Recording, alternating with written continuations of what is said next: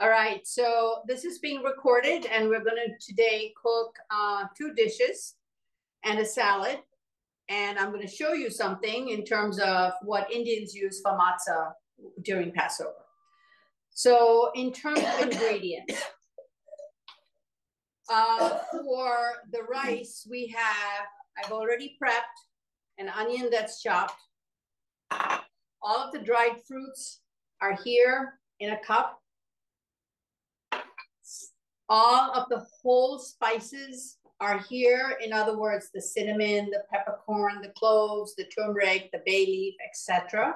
But I have added an additional spice which I didn't want you to buy, and that is not essential, and that's mace. Now, mace is something that's used by folks that actually bake a lot. So in a lot of desserts, you will find that mace is used. I use it whole in rice. I also have turmeric powder. Here's my basmati rice, right? In a strainer. Remember, no matter how much rice you use, it's 1 measure of rice to 2 measures of water. Unless you soak the rice in advance, and then you should not use as much water. I also have some nuts, totally optional. I've roasted them. For your recipe, it asked for cashews. So I would roast the cashews. I would kind of crunch them so they're not too small, right? Just chunky pieces, and keep them to garnish with the end. Do not put the cashews in the recipe.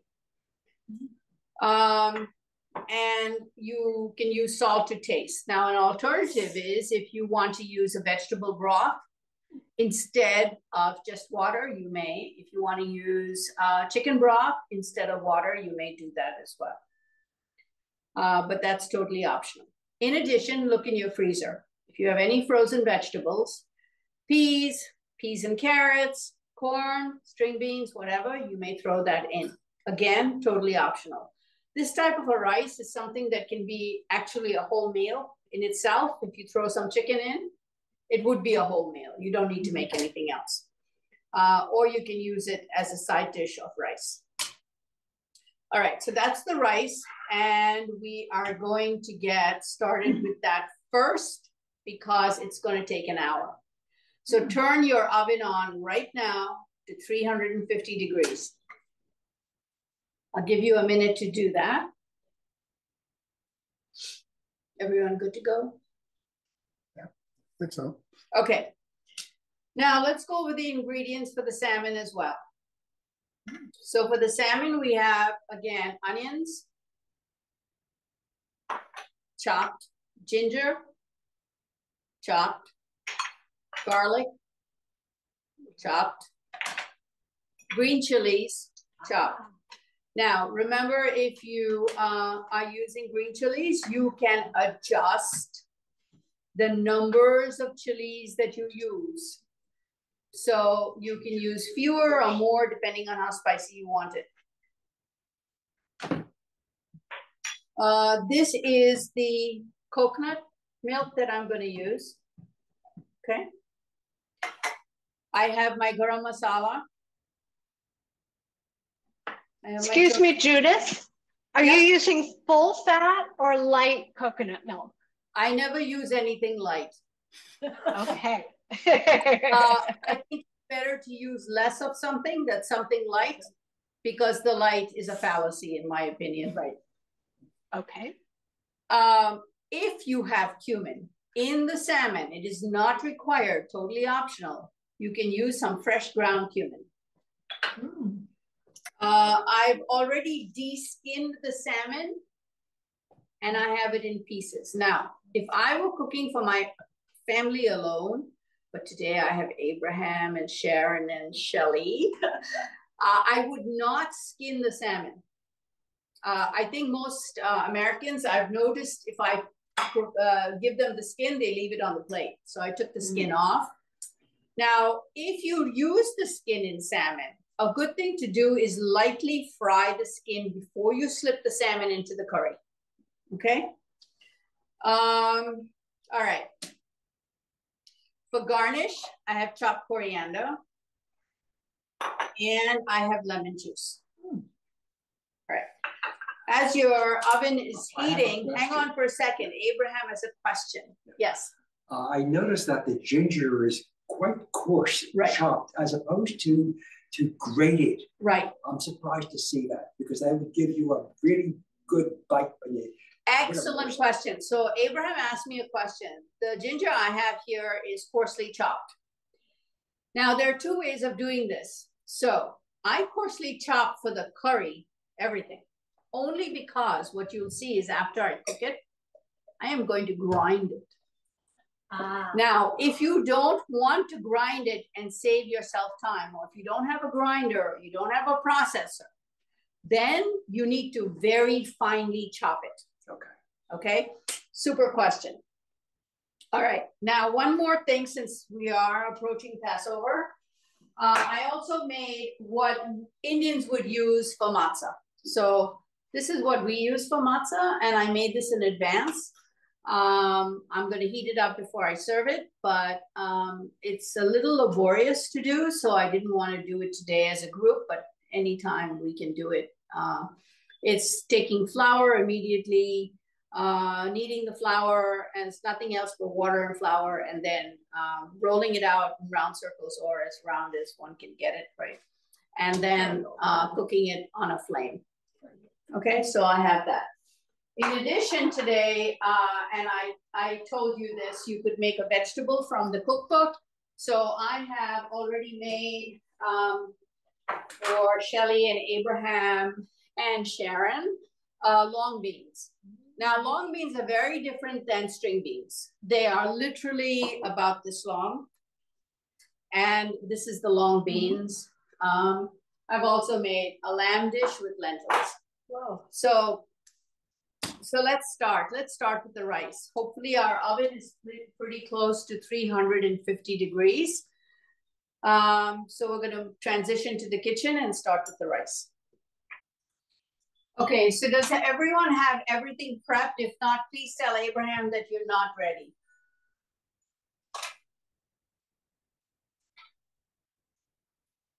Okay, so I have a pot that can go in the oven with the rice. Set your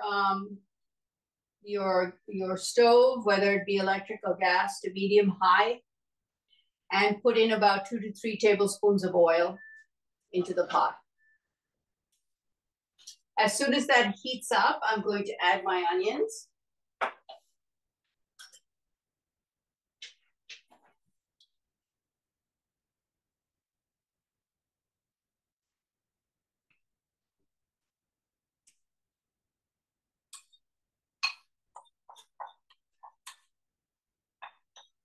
Now, these onions were finely chopped, and that's only because I'm not going to grind them later.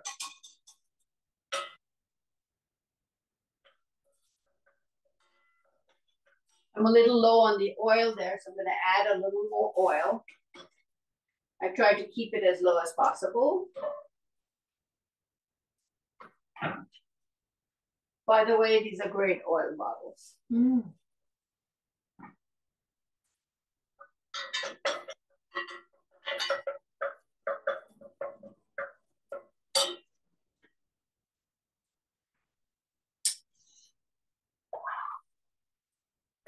And I think I have some peas and carrots in the freezer, so I'm going to get those in the meantime.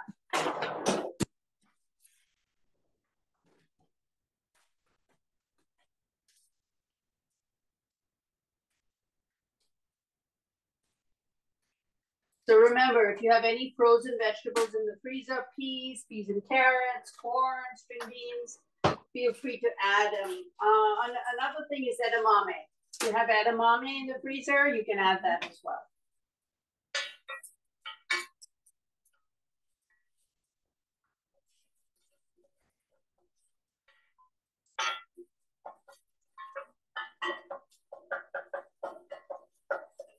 Now, Western cooking requires that onions be translucent. Eastern cooking requires that onions be caramelized. So that's the difference between Eastern cooking and Western cooking.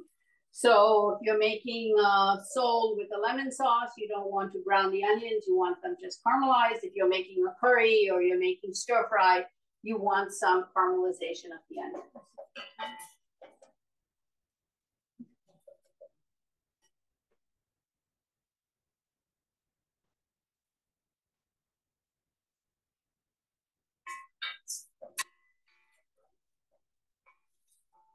I'm going to take a peek as to how everyone is doing.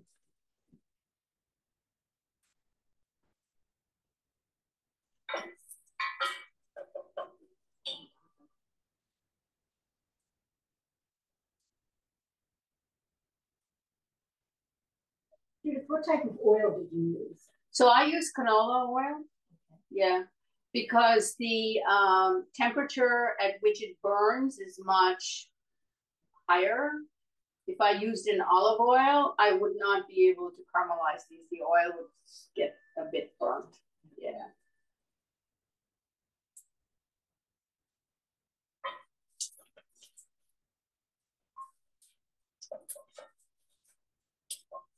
So my stove is now at high to be able to caramelize the onions. Also, just to show you what caramelized onions look like, for the lamb curry that I'm going to serve today, I already roasted the onions. And they're not burnt, but they are caramelized. Delicious. You can literally eat spoonfuls of this stuff.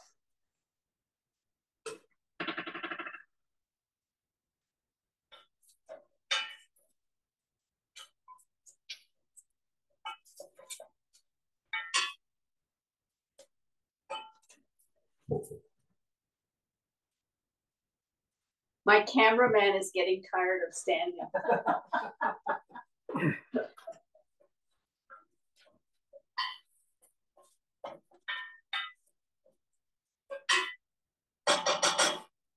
All right, so I'm almost getting there. The onions are beginning to caramelize. So what I'm going to do is add the all the spices, the cinnamon, the cloves, the peppercorns, everything. Bay leaf, the whole deal. And then I'm going to continue to saute it. A few more minutes.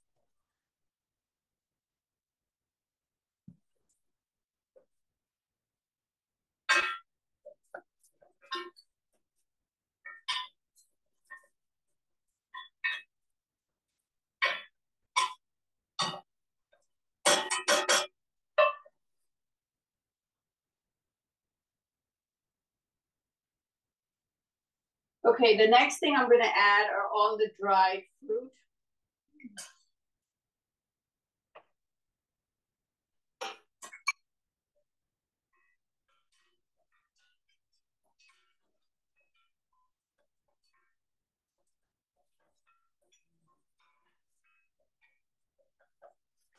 Now remember, you can add water to cook the rice, or you could add chicken broth, or you could add vegetable broth. If you decide to add vegetable broth or chicken broth, you should start getting it ready now, depending on whether you're going to use bouillon cubes or homemade prepared chicken broth or vegetable broth. If you're using a bouillon cube, you need to start heating the water and dissolving the bouillon cube, right? Okay. Alternatively, water is just good enough.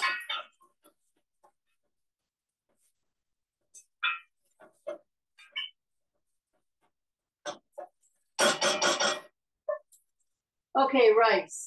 So I'm using basmati rice. Any rice imported from a foreign country comes with pesticides. Okay, there is no such thing as organic. Another thing I don't. So whenever you use an imported rice, and most of our rice is imported unless you're using California rice, it's really important to wash it well. And just pouring water over it, I don't think is enough. You need to really rinse the rice well. So that's what I'm going to do now in cold water. You want to come closer?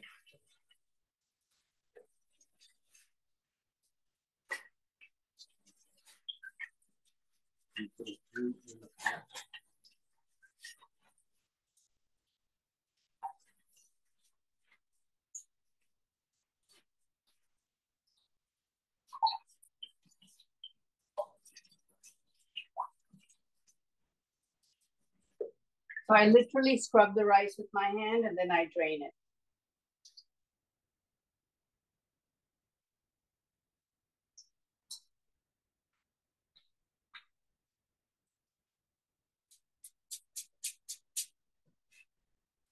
Okie doke, we're ready to add the rice.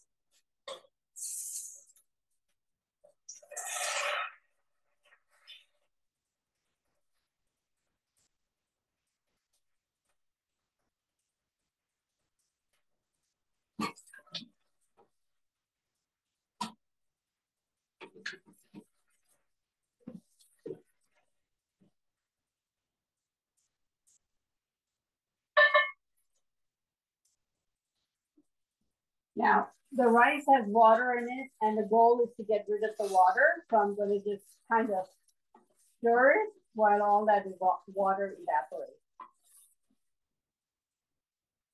But you have to make sure that the rice doesn't stick to the bottom of the dish of the pot. I'm going to add my turmeric.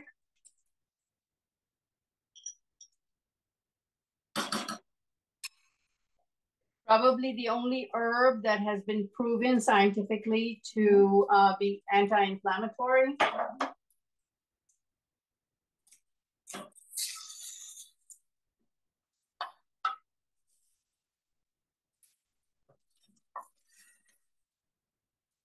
Now, if you're using only water, no broth that's salted or anything, you may add some salt now.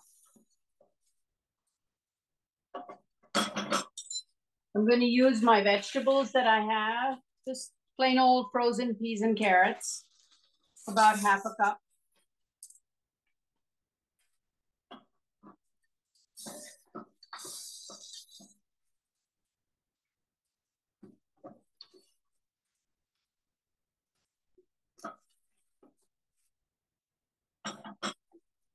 Now, this was the exact measure I used to measure the rice.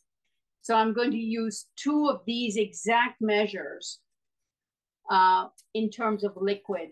And so here's my first measure.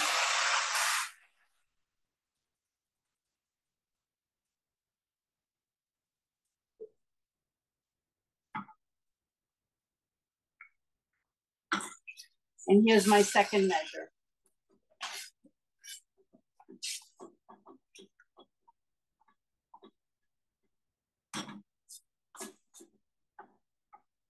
Make sure all your ingredients are below the water level.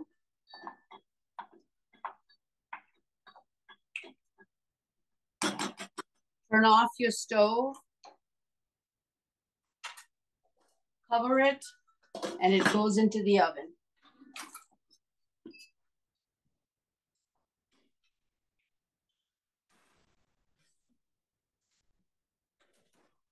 For 50 minutes for perfect rice. Alexa, set timer for 50 minutes. 50 minutes, starting now.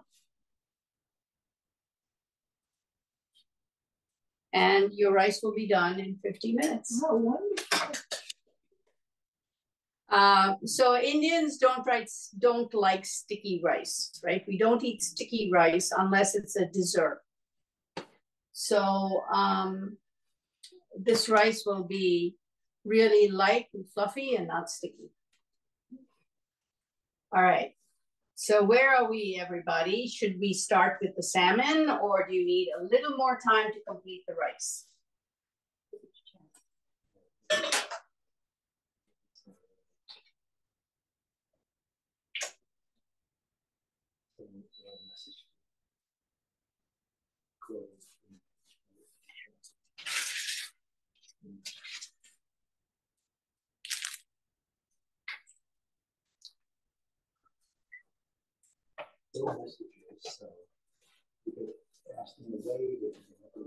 All right, can you give us a thumbs up if you're ready to move on?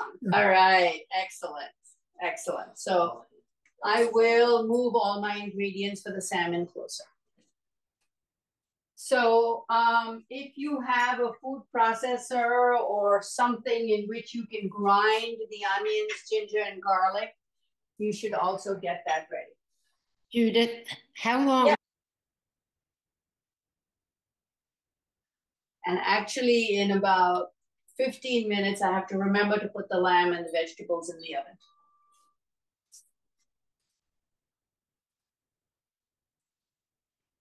All right, so I'm going to cook the salmon in a pot that is not very high, but iron and cast iron, right? This is a Le Creuset.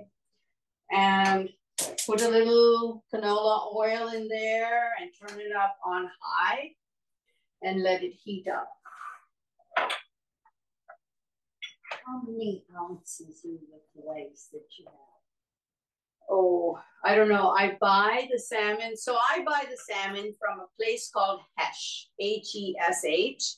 They supply to restaurants. So you don't buy pieces, you buy an entire salmon. And so I buy sides and then I cut them into pieces that we serve. And you can do that however big you want. And then of course I buy 2 salmons about this size, and my sons come and collect them as well. Are you using canola oil also for the salmon? Yeah, canola oil or any vegetable oil would work just fine. Okay, so what we're going to do is once the oil is hot, we're going to put in the onions, brown them, the ginger, the garlic, the chilies, and then those things will go in the food. Yeah, if you don't have a food processor, that's why in the recipe, what I did was finely chopped, and then you don't need to put it in a food processor. Okay, so it seems to be doing pretty well here. So what I'm going to do is start to add my onions. Yep, it was hot. Sizzling.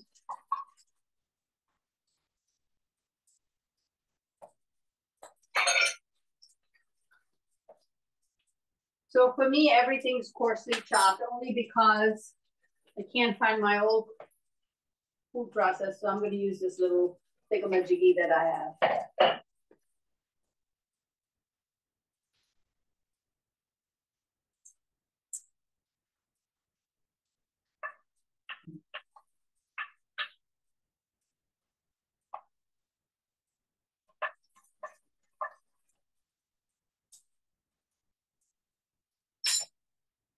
So salmon cooks for a very short time, maybe 10 minutes max, okay?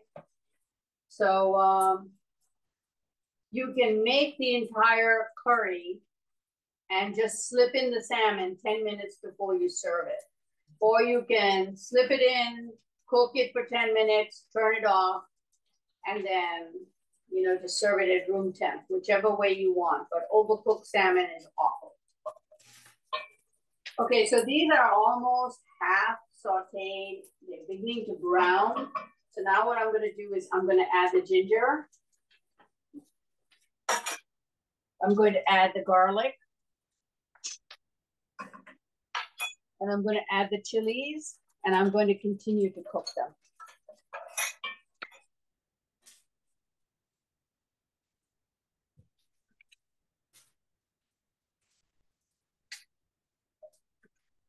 I try to do this in as little oil as possible, but you can't go too low because then it won't brown.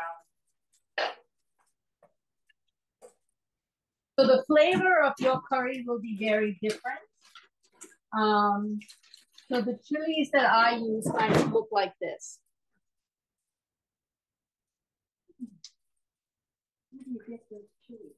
So our grocery store has it, but I go to an Indian store, and in Bensalem, the Indian stores have the best vegetables because they come from the farms in New Jersey. Much better than most grocery stores have. Yeah. And ginger and chilies are best kept in the freezer. So you notice I have my chilies in the freezer. They're like fresh when I use them. Same thing with ginger. Yeah, so just put, I wash them, I dry them really well and stick them in the freezer.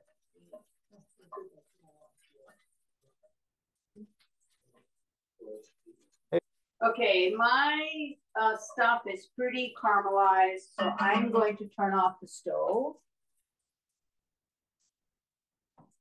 And now I'm going to work to get it all into that grinder.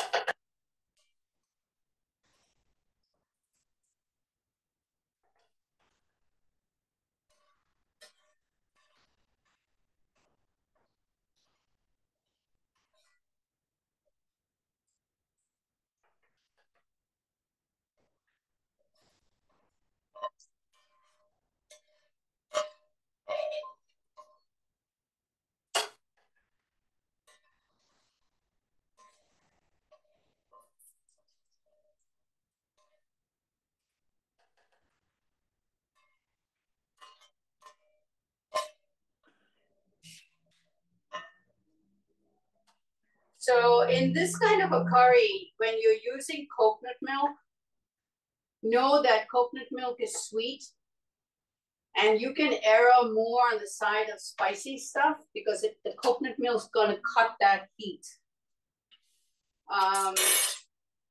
So I don't worry so much when I'm using coconut milk because I actually try to use a little more spicy stuff because I know it's going to get blunted. Okay. So all I've done is roasted the onions, ginger, garlic, and green chilies. And now I'm going to grind it. Got it. Now I'm going to put like a few tablespoons of water in it because it's going to be too thick to grind otherwise. Actually, I'm going to put less than a quarter cup, maybe 1 ounce of water to be exact.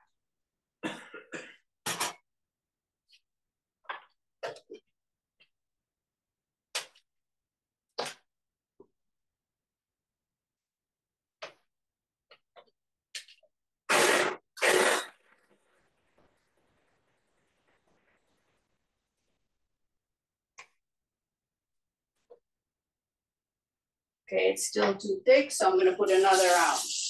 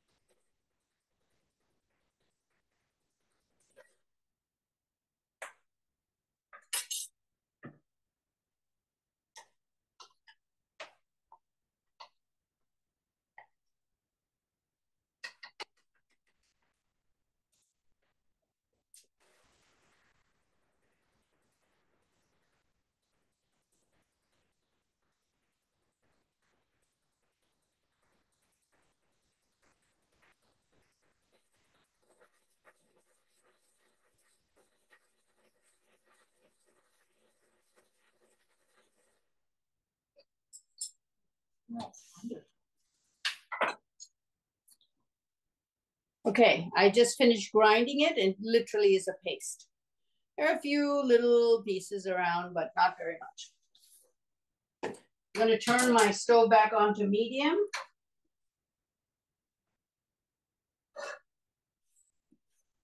And since it's been about 15 minutes, I'm going to add my lamb curry to the oven and my vegetables so they heat up.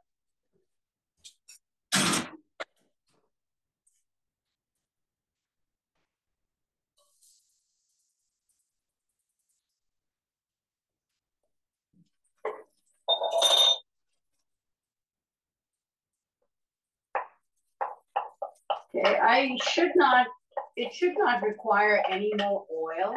I'm not gonna.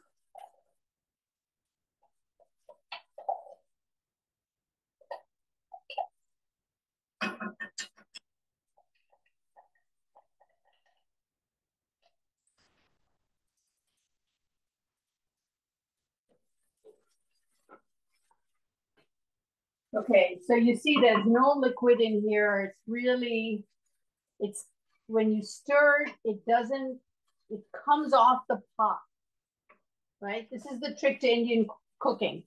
There should be no liquid and this should come off the pot. See, when I move it, it's just the pot is clear, the bottom of the pot. You have an old cast iron, ivory cast iron thing, built the same way. Oh yeah, same way. Yeah, so if you see what I use a lot of. Oh, that's. Yeah, exactly. A lot of cast iron pots. I use a lot of cast iron. And some people find it very difficult to maintain, but I have no trouble maintaining cast iron. It's pretty easy. The problem is those things are really heavy. Right. Mine is my grandmother's, and I still use it. Yeah. Now, with this having no liquid in it, you got to be really careful because it's going to burn fast. So I'm going to lower my stove. And I'm going to start adding my spices. So I'm going to add my garam masala, right? 1.5 teaspoons is what I recommend for you. I'm going to add a little more. I'm going to use a little cumin. If you don't have it, don't worry about it. My mother's recipe, there was no cumin. And I'm going to add a little turmeric. And I'm going to add a little salt. Salt to taste, whatever you decide you like. So I'm really low on salt. I don't use much salt. So all my spices are now in. Notice there's no liquid in here.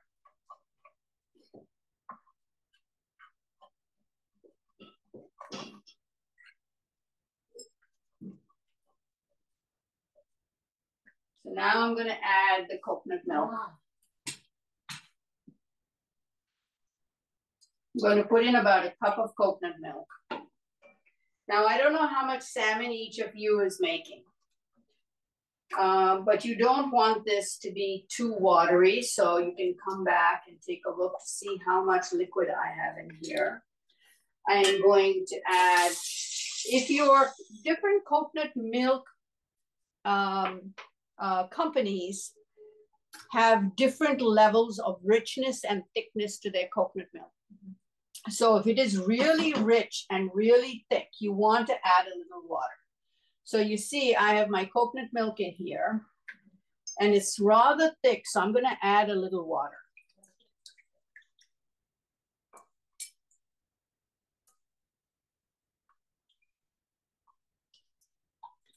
Okay.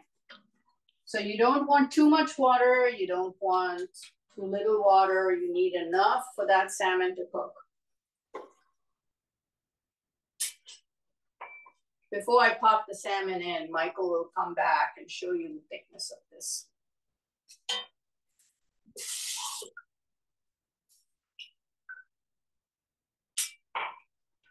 Now, we will not be together when you're serving this. So remember, your chopped coriander and your lemon juice are the garnish that go on just before you serve it.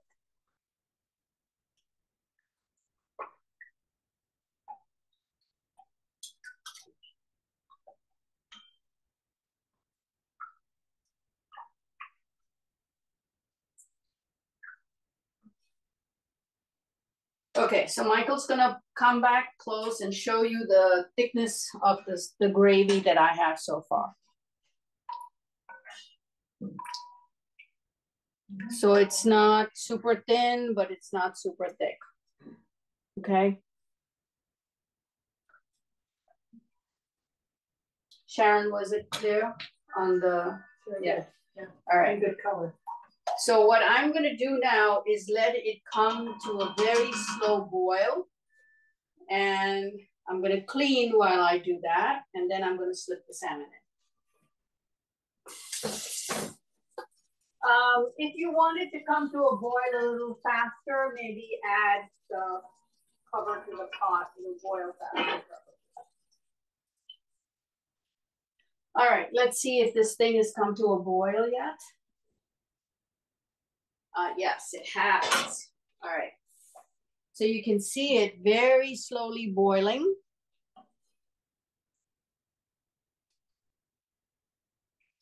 It's still a little thick. I have a feeling it's trying to stick to the bottom. So I'm just going to add a little water so I don't run into any trouble with the fish burning. Let it again come to a boil.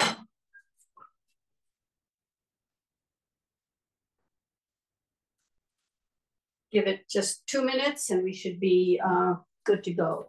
One more thing. We said we would serve a salad with this.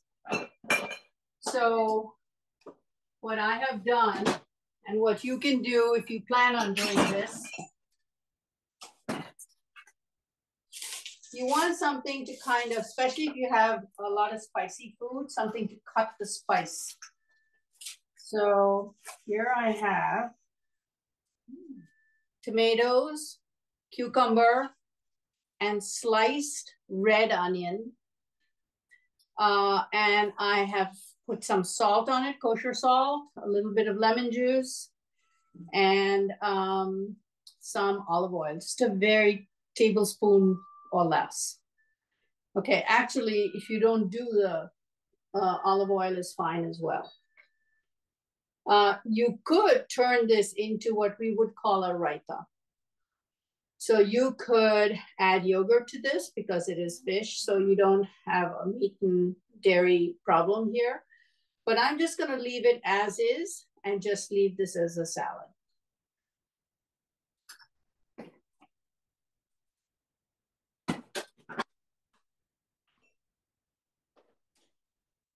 A perfect dessert for an Indian meal is, of course, Indian fruit.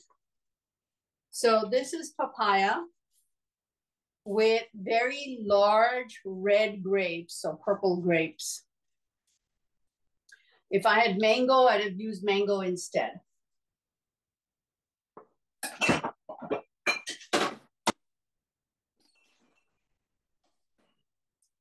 Okay, so let's see how we are doing here. My guess is we're ready to go. Yeah, and a little too vigorous in the boiling, so I'm gonna lower that. And Michael can come closer and show you what this looks like now.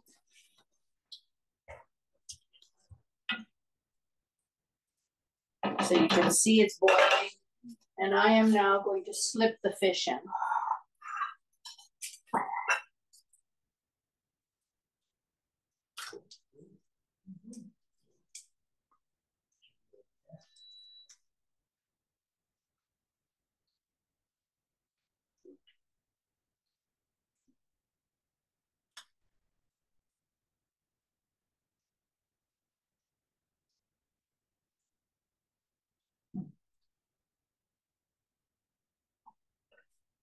Okay, so you want to cover every piece with the sauce, so I'm going to do that.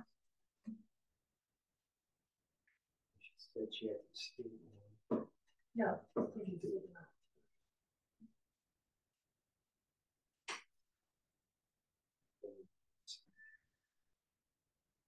Yeah, me too.